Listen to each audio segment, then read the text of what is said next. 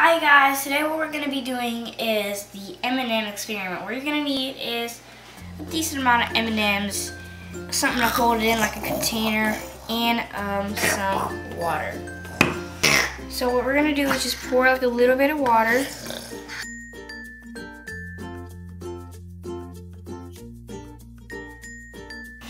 The reason the water is turning colors is because the candy coating is coming off.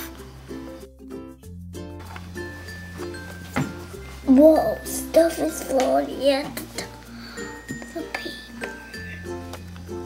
Are those M&Ms melting? Yeah. The reason why the M's are floating instead of melting is because the M's are made of edible paper and it doesn't dissolve like the candy coating. So thank you guys for watching this video. I thought it was really cool how the M just floated off of the M&M if you gave it some time. It looks really pretty too. I thought that was cool.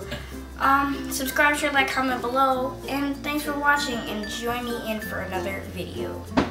Peace out.